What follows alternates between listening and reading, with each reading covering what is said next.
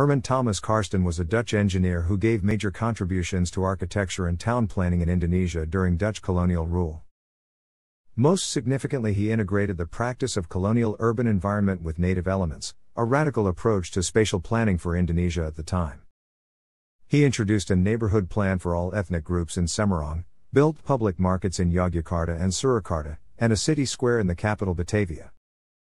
Between 1915 and 1941 he was given responsibility for planning 12 out of 19 municipalities in Java, 3 out of 9 towns in Sumatra and a town in Kalimantan.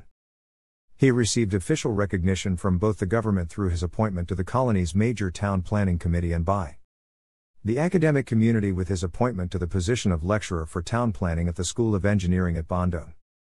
He died in an internment camp near Bandung in 1945 during the Japanese occupation of Indonesia. Pasar Jit Harjonegoro, a public market building at Surakarta designed by Karsten. Interior of Pasar Johar in Semarang designed by Karsten. Raised in a well-educated family, young Thomas Karsten developed progressive and liberal ideas. His father was a professor in philosophy and a university vice-chancellor, while his sister was the first woman in the Netherlands to study chemistry. Thomas Karsten enrolled at the Delft Polytechnische School in the Netherlands and initially studied mechanical engineering. Before changing to structural engineering following major institutional reforms to the school. Karsten was not among the leaders in his study, but he graduated from a faculty that had only produced between 3 and 10 graduates until 1920. Karsten's hometown was Amsterdam, and in the early 1920s, the city suffered major socio-economic problems. There was a highly segmented urban environment with extreme poverty, and ethnic segregation and inequality. Between 1908-11, while Karsten was still a student, he was closely involved with the proponents of public housing reform and preparing a new housing project. Thomas Karsten's ideology towards social reform movements was developed during this time.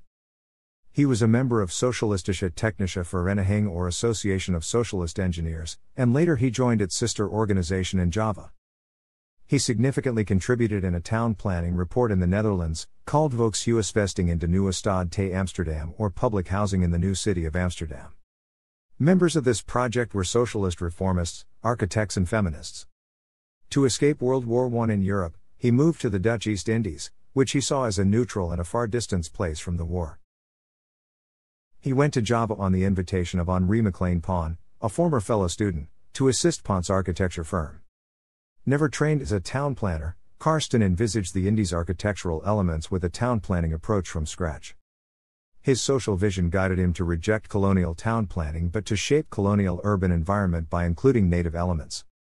In the 1920s he committed himself to the Dutch East Indies, saying Java was his home and that his growing antipathy towards Western civilization helped him to articulate his work. He married a Javanese woman. By 1918, he had defined a set of principles for his town planning which saw him engaged as a consultant for major cities in the colony. He was a town planning consultant for Semarang, Buitenzorg, Madiun, Malang, Batavia, Magelang, Bandung, as well as Cirebon, Meester Cornelis, Yogyakarta, Surakarta, Purwokerto, Padang, Medan, and Banjarmasin.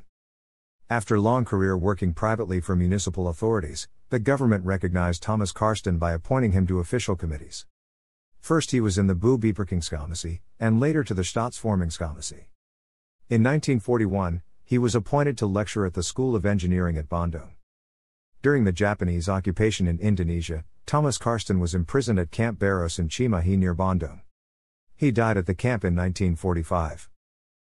His building projects included large 2-story homes with steeply pitched roofs for members for elite Dutch citizens, new palace pavilions that were both European and traditional Javanese for indigenous royalty, public market buildings in Yogyakarta and Surakarta, and grand headquarters for companies.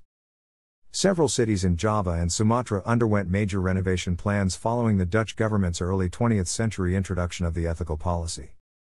A new Decentralization Act was enacted in 1903 that enabled local municipalities and regional governments to develop and to plan their own territory. Most northern coastal towns of Java had to deal with unrelenting population increases, and a subsequent huge demand for houses and infrastructures, sanitation, and other related development. Thomas Karsten saw himself as being at the right time with the town planning of Semarang in 1914 by working at Henry Maclean's architecture firm. In colonialism, All social components are expressed through the articulation of the form of difference, and the colonial urban planning was precisely implemented by the order of relationship between various ethnically, racially and economically urban dwellers. Karsten rejected this idea and began to include more indigenous elements intertwined with those typical European elements.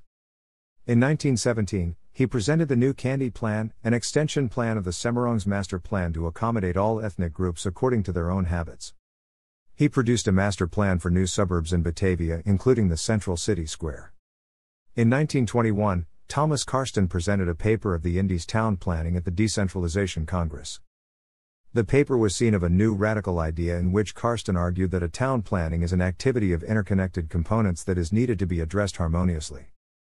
His idea for a methodological approach to create an organic town plan with a social dimension received much acclaim in the colony, as well as in the Netherlands. Karsten's paper gave major influence in the government plan for public housing. Among them were the municipal guidelines for urban extension and housing, municipal priority rights on land, and the provision of up to 50% of subsidies and guidelines for compound improvement projects.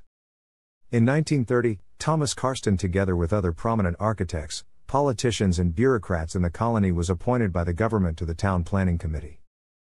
The committee produced a draft of Town Planning Ordinance in 1938 for the town planning regulations to organize buildings and construction in accordance with social and geographical characteristics and their expected growth. The plan was put on hold because of World War II and was never realized, after which the Dutch lost their control over Indonesia. Thanks for watching.